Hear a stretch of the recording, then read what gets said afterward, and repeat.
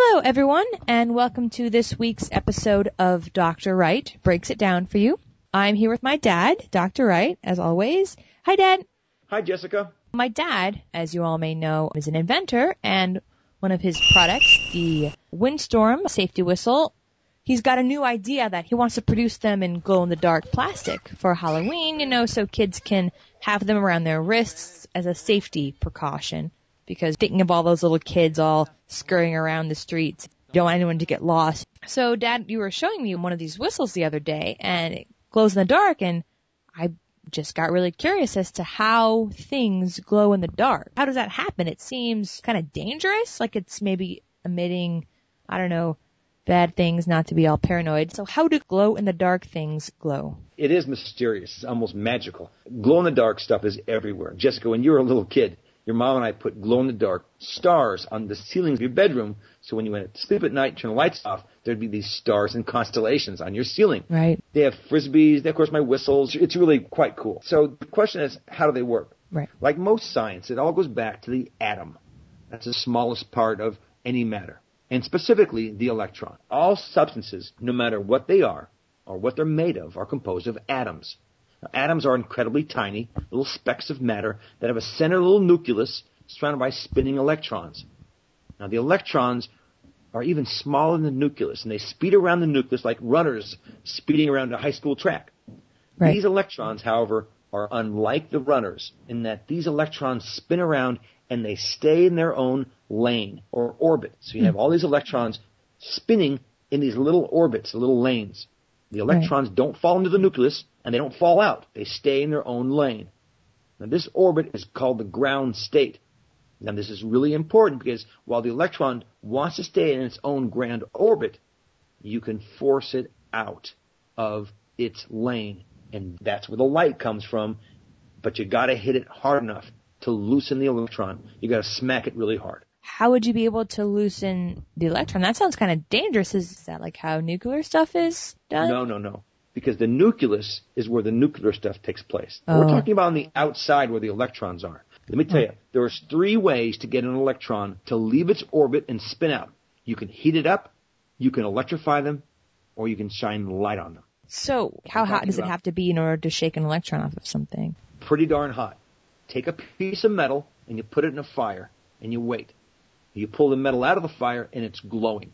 There's actually light coming out of the piece of metal. And where that light came from is this. When you put a piece of metal in a hot fire, the metal glows red because the electrons are energized to the point where they jump out of that orbit, and they spin out a little bit. And like a baseball, you hit into the air. Once it goes way up, it's going to come back down. And when it comes back down, it makes a thunk in the ground. But see, when electrons go out because you energize them with heat, they fall back, but they don't make a thunk sound. They give off photons of light. They actually give off light when they fall back to their ground state. So if you heat up a piece of metal really hot, it'll be white hot. And that's because the electrons are going really far out, and then they fall back. And instead of going boom, they give off light. And it's really, really cool. Like a light bulb, right? Exactly. Very good. Exactly like a light bulb. But with a light bulb, it's a little bit different. Instead of heating it up necessarily, you're putting electrons inside there. Now, that's the second way you can do it. You can put a lot of electrons inside the piece of metal. The electrons jump out, they fall back, and when they fall back, they give off light. It's the falling back to the ground state that enables an atom to actually emit light. It's very, very cool. Right. Now, you mentioned earlier you can shine light on electrons and they can release, but that's not with heat. It's just with light, even cold light, like fluorescent light. That's right. I'm sitting at my desk and my shirt is blue. The reason why I can see that is because the light that's hitting, even in my little basement here, the light that's hitting my shirt is causing the electrons to bounce up and bounce back and give off blue light. Now, some materials have atoms that don't hold on to their electrons very good at all. And when light, even light from a light bulb or the sun, hits that, the electrons jump way out from the nucleus. Now, these super excited electrons that fly way far out, it may take them 20 minutes to get back to their ground state. So this little atom is going to give off light for 20 minutes. It's like taking a baseball and throwing it way up a flight of stairs. It's going to go bunk, ka-bunk, ka-bunk, ka-bunk, ka-bunk down the stairs. If you get the right chemical and you shine a light on it, the electrons are going to get jacked up really high, and then it's going to take them a long time to slowly give off the light. That sounds kind of, maybe I'm just a worrywart, but that sounds kind of dangerous, almost. Well, energy in typically equals the energy out. So the energy that excites these electrons is just coming from the lamp in the room. Oh, okay. This is not a nuclear reaction. It's kind of like pushing in on a spring and then letting it go.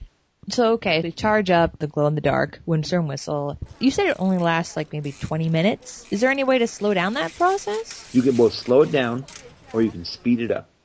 And the best way to speed it up is if you were to add a little heat to it. Because what that does is it makes everything go to completion quicker. Oh. Or you could take that glow-in-the-dark whistle and put it in your freezer. And it'll actually last longer and it will glow longer there. And that's true with chem lights, those glow sticks. That's also true with things that are delicate. Like we used to keep photographic film in the refrigerator because the chemicals went slower. So wait, so glow sticks, the light from that is also the electrons falling? Yes. Glow sticks, lightning bugs, fire, all those things involve electrons falling to a lower state. And like I have my pen here, I dropped that and it fell to a lower energy state and gave off sound. But whenever electrons do it, they don't give off sound, they give off light. Wow. And it's really kind of cool. That's awesome. All right, well, thanks so much, Dad, for looking all that up. Yeah, I'm excited to see the Glowstorm in action this Halloween. That will be... Yeah, we're gonna have some fun with that. It's gonna awesome. Be fun. Great. All right, well, thanks, everyone. Tune in next week. We'll have some other delightful scientific topic to chat about. And I guess that's it. All right, thanks so much, Dad. Thanks, Jess. Have a nice day. All right, you too.